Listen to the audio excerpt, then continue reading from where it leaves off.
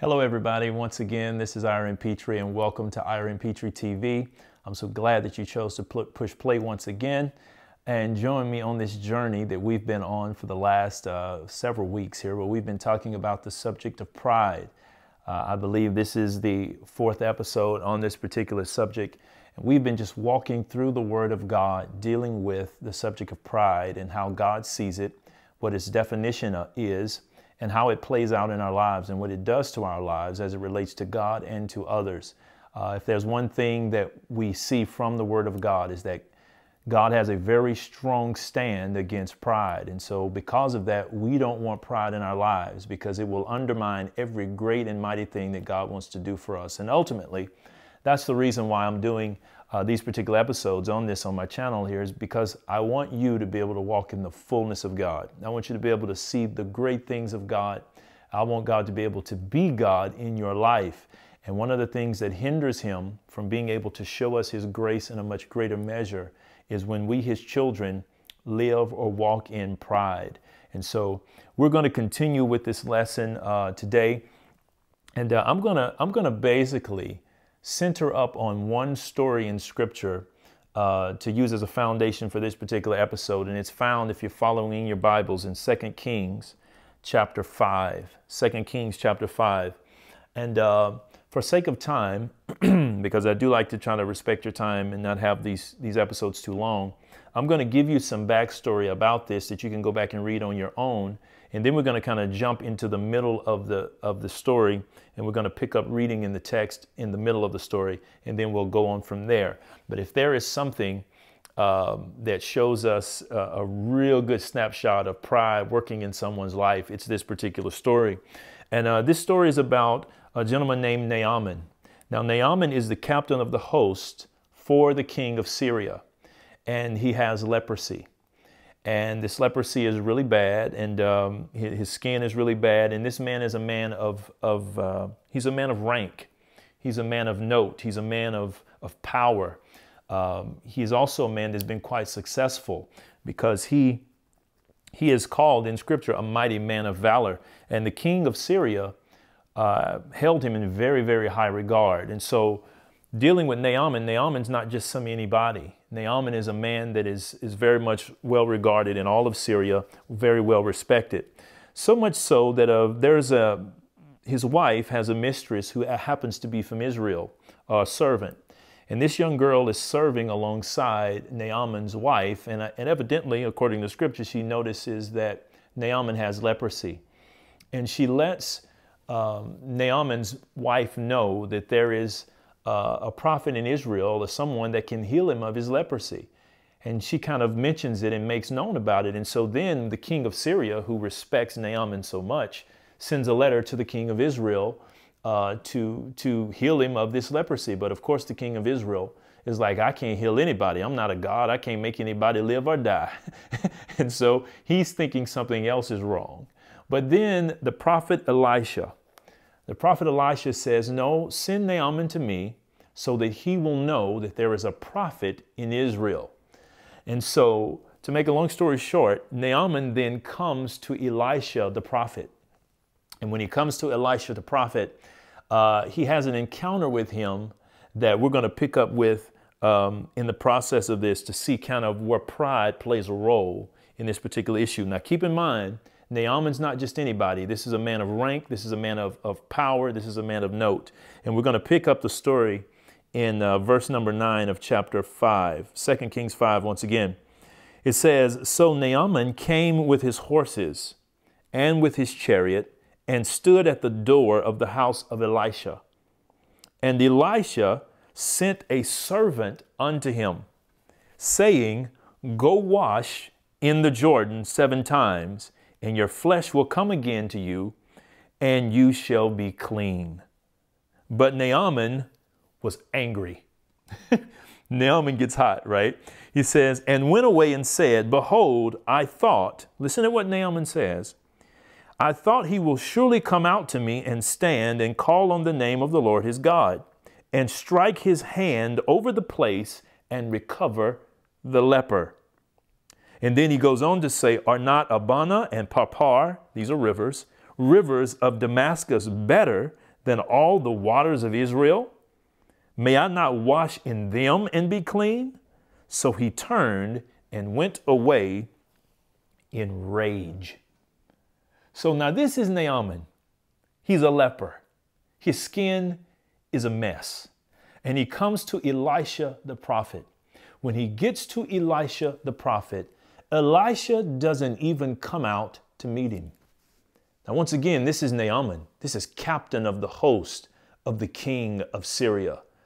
This man is no small, normal, average dude. And Naaman's bringing all of his horses. He's got his chariot. He's got his servants with him. And they're all coming up to the door of Elisha's place where Elisha lives. And Elisha won't even come out the house. Now, this is an affront to Naaman and his status, right? And so Naaman's pride is about to be confronted because Elisha then sends out his servant. Elisha's not going to come out the house. Elisha says, go out there and tell him to go dip in the River Jordan and his flesh will come again. I mean, this is hilarious when you sit here and think about it because when you think of pride, one of the worst things that can happen to somebody who's full of pride is to be treated like they're nobody.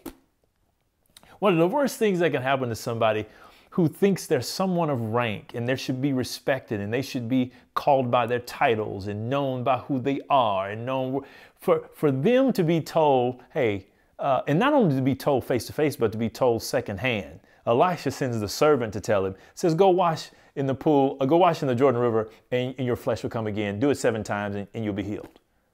Naaman is not feeling it. He is not wanting to hear it. And not only does Naaman not want to hear it, he goes on to explain why. He says, I thought at least this man of God would come out, wave his hand over my leprous skin, call on the name of his God, and would heal me that way. He said, and not only is he not doing that, then he tells me to go dip in the River Jordan. And then Naaman gives you his opinion about the River Jordan, because then he brings up these other rivers like Abana and Parpar. And he says, these rivers in Damascus, are they not better than the Jordan River? And you want me to go dip and wash in that? Or in other words, you not only disrespect me by not coming out of your house, you then tell me to go dip in some dirty river here in Israel. so he is totally put off by this entire process that Elisha is on to get him healed. And so here we have Elisha's instruction, which undoubtedly being the prophet of God is coming from God, juxtaposed to Naaman's pride. Naaman's pride causes him to go away in rage. He's upset. He's mad. He can't stand it. I want to stop right here and I want to put a pause in the story and I want to ask you something. What if the miracle God has for you involves you doing something that is not consistent with the way you see yourself? What does David say in the Psalms? Selah. I want you to pause and reflect on that. What happens in our lives when God's instruction is not consistent with our self-image? Because this is in essence the issue that Naaman is having. Naaman is saying, look, I'm captain of the host. I'm somebody of importance. You could have at least done me the common courtesy of coming out of your house and doing something great. Now, why does that appeal to Naaman? It appeals to Naaman because pride always wants to be treated on the level it believes it should be treated on. It's as though it's not enough that Elisha is giving him the means to be healed. There is a way that it has to be given to him. You see, and that's pride gone to seed. When you can't even hear the instruction to have something in your life healed if it goes against the way you see yourself. And so here is Naaman in pride. He's full of leprosy. But look at what Naaman's servant says to him. Gives us insight into this man's psyche. In verse 13, it says, and his servant came near and spoke unto him and said, my father. Listen at this. If the prophet had asked you to do some great thing, would you not have done it? How much rather then, when he says unto you, wash and be clean? He says to Naaman, sir, if the prophet had asked you for something that was compatible with your ego, you would have did it. If he had asked you to do something that was compatible with your pride, you would have had no problem. But he appeals to Naaman's ego and he disarms Naaman by saying, so what's the big deal about washing? Just go wash. Just go wash and be clean. And after appealing to Naaman, Naaman has enough sense to go and dip in the river Jordan 7 times as Elisha's servant told him, or Elisha said through his servant to him. And to make the long story short, he's made whole. He's cleansed and his skin comes brand new. As a matter of fact, like a baby skin, like it had never, ever happened ever before, like he had never had leprosy in his life. Here is the moral to the entire story. If Naaman keeps his pride, he keeps his leprosy. If Naaman keeps his pride, he keeps his leprosy. Here is Naaman coming face to face with the prophet of God, with the power and the anointing of God to make him clean. But the thing standing between him and his cleansing is his pride. And if he keeps that pride and he doesn't listen to his servant, he's going to go away as leprous as he came. You see, child of God, many times in our lives, God brings us face to face with his power to heal us, to deliver us, to prosper us, to put us over in life, to make us a success in life, to do us good, to bring our families together, to bring our ministries to a place of success, to bring our every endeavor. Anytime it is according to his will, God wants it to prosper. Now, when you say prosper nowadays, people have all kind of funny ideas about it, but God is for the prosperity of his servants. He says so in his scriptures, point blank. God wants you to prosper when you're doing things obedient to his will. He wants them to go well. But a lot of times these things don't go well because God will give us an instruction that goes against our ego. He will give us an instruction that is incompatible with the way we see ourselves. And when he gives us an instruction that's incompatible with the way we see ourselves, we are then tempted to do like Naaman. Now notice here, Naaman's got an entire way in his mind of how this healing is supposed to happen. That's the only reason he gets upset. He gets upset because he's thinking, I'm Naaman. When I go down here, I've got all my horses, my servants, my chariot. I'm rolling up on Elisha's place. Then Elisha is going to come out and there's going to be some grand thing happen because after all, I'm Naaman. I'm the captain of the host of the king of Syria. This is who I am. And so he's got this thing all played out in his mind. And this is what pride does. Pride prescribes for God. Pride will prescribe for God how he ought to do things in your life. And a lot of times pride makes that prescription, and this is what we call it, vision. We call pride's prescription for how God ought to do certain things in our lives our vision. It's our vision. We've got a vision of how God's going to do, what God's going to do. And we've got this vision in our hearts and this vision in our heads and this vision in our minds as to what God's going to do, how he's going to do it. And we call it a vision, but really it is a machination. It's a creation of our own pride and our own ego. We want God to do something that is compatible with the way we see ourselves. And when God comes with a different instruction that requires humility, that requires me to now take a step down. What do we do with that? This is why so many lives and so much of the plan of God many times is thwarted in the life of many children of God. It's not that God doesn't love you. God loves you. He's on your side. He's always for you. There is never a waking moment of your life God is not for his children. Put that out of your mind. He loves you indefinitely and eternally, right? And so one of the things, though, that stops him is because we don't like certain instructions he gives. We're like Naaman. We got our own vision.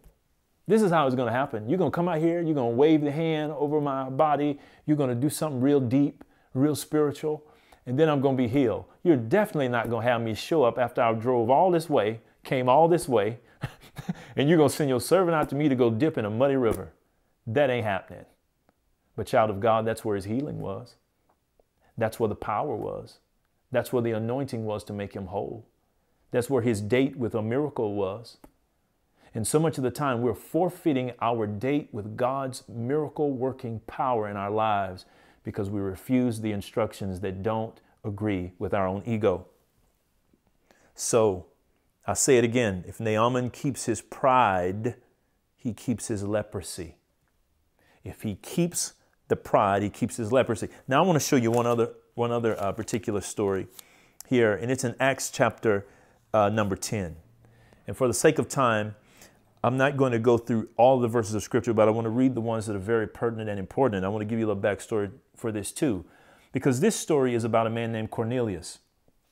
And Cornelius, in the book of Acts, chapter 10, is a devout man. He's praying, he's giving, and he's interested in God. He's not born again. He's not a child of God, but he's interested and he wants to know God, and he's a Gentile. He's not a Jew. And he prays, and God gives him understanding and a revelation to send down to Joppa, because there's a man down there that can tell him words how he can be saved. In other words, it's the Apostle Peter.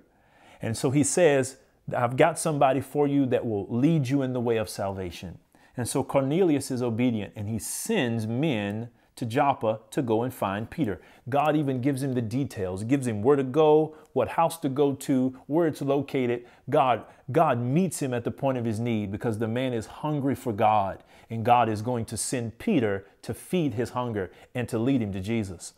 And now Peter, meanwhile, is up on a housetop at this particular house, and he's praying. And he hadn't eaten yet. And Peter falls into a trance. And when Peter falls into a trance, he has this vision. And we're going to pick it up right here in this particular story when it comes to this vision. Let's look at verse 10. In Acts chapter 10, it says, and he became very hungry and would have eaten, but while they made ready, he fell into a trance. And this is what Peter saw. He saw a heaven opened, and a certain vessel descending up unto him, as it had been a great sheet knit at four corners, and it let down to the earth. And inside of the sheet was all manner of four-footed beasts of the earth, wild beasts, creeping things, and fowls of the air. And there came a voice to him saying, rise, Peter, kill and eat. And Peter said, not so, Lord, for I have never eaten anything that is common or unclean. And the voice spake unto him again the second time, and God said this, what I have cleansed, don't call uncommon. Then God goes on to lead Peter to get down off of the roof and to go with the men that Cornelius had sent to his house. To make a long story short, God gives Peter this vision about these unclean creatures that he thinks are unclean because God's about to send Peter to a Gentile. Now, this is significant because the Apostle Peter is a Jew. And he, at this point, does not know that the Gentiles have a part in salvation. So Peter has a religious and, yes, a racial bias. Hear me now. Hear me. And not only does he have a religious and racial bias, but it's really pride. And so God gives Peter this vision about eating these creatures that he considers to be unclean. And God says, don't call them unclean when I've cleansed them. And then he sends him to Cornelius's house. And to make a long story short, he gets to Cornelius's house. And I want to read you this verse of scripture because a lot of people misunderstand this. That when he gets to Cornelius's house and Peter opens his mouth in verse number 34, he says, then Peter opened his mouth and said, of a truth, I perceive that God is no respecter of persons. Now, people think when Peter got to Cornelius's house and said that he was saying that because he was just speaking by the Spirit of God. No, this was Peter having an epiphany. This was Peter having a revelation that evidently he had been wrong all this time. That his whole belief that this salvation was just for the Jews is wrong. This is Peter coming to the realization that God truly is of no respecter of persons. And Peter has gotten all out of his comfort zone. As a matter of fact, if we were to keep reading, you'll find that Peter actually is called to question by the Jews about this whole occurrence because he goes down here to preach to Cornelius's house. Cornelius's house gets born again. They get filled with the Holy Spirit. And then Peter has to then explain himself to the Jews about how it happened. And Peter's like, look, all I know is God wants them to have everything we're having. Now look at this. What does this have to do with pride? I'll tell you exactly what it has to do with pride. Because if Peter keeps his religious and racial pride, he does not do the will of God and open the gospel to the Gentile world. Child of God, what if God's assignment, God's plan, God's will for your life is to go against your religious, racial pride? You see, I know what you thought. You thought in the scripture that back in the day, these people didn't deal with the same stuff we're dealing with today. That's why the Bible is so truthful. That's why the Bible is so relevant. That's why the Bible is so needed, because they're dealing with the same issues that people deal with today. And here is Peter, God breaking Peter out of his religious and racial comfort zone, bias and prejudice and pride into his ministry to the Gentile world. And the rest, as they say, is history. My question to you, whether you're Peter, whether you're Naaman, if you keep your pride, you miss the will of God. If we don't learn how to submit ourselves to God's will over our pride, the body of Christ is going to find itself missing God. And heretofore, and I don't mean this to be condescending, I don't mean this to be rude, but in many areas, the church is missing God today because we are hidden behind a wall of religious prejudice and pride, racial prejudice and pride, personal prejudice and pride, and we're missing God's best for the body of Christ. We're missing God's best for our own individual lives.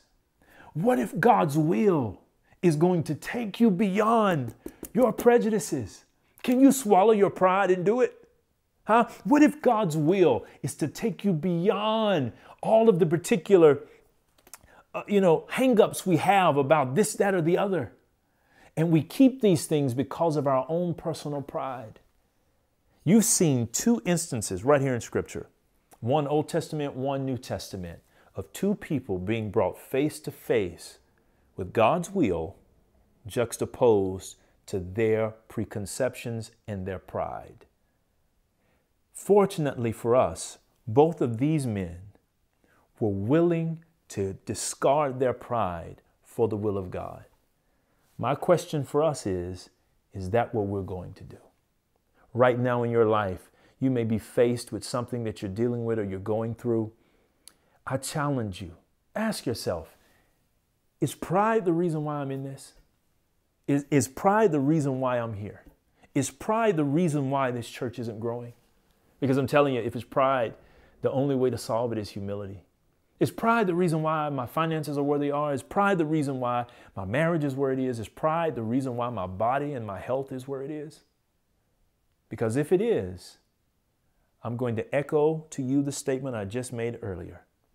If you keep your pride, just like Naaman would have kept his leprosy, you'll keep your problem.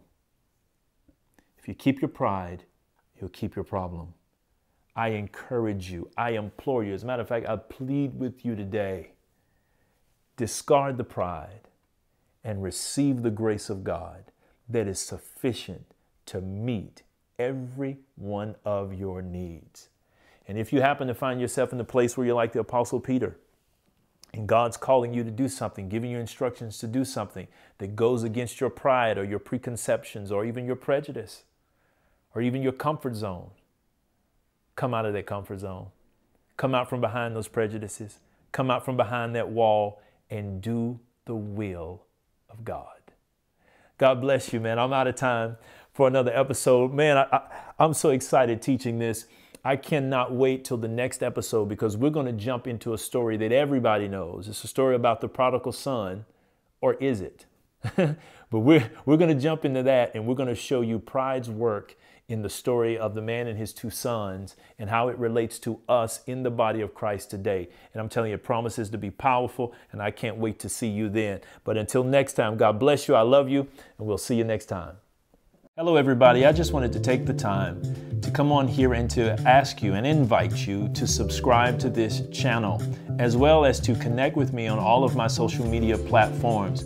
Look, this channel, as well as my social media platforms, exist to spread the word of God to you. So if you would do me the favor in helping me spread the word of God, I would like for you to subscribe to this channel, as well as share the link to these episodes with people you believe could really benefit from hearing the word of God. God bless you until next time. I'll see you.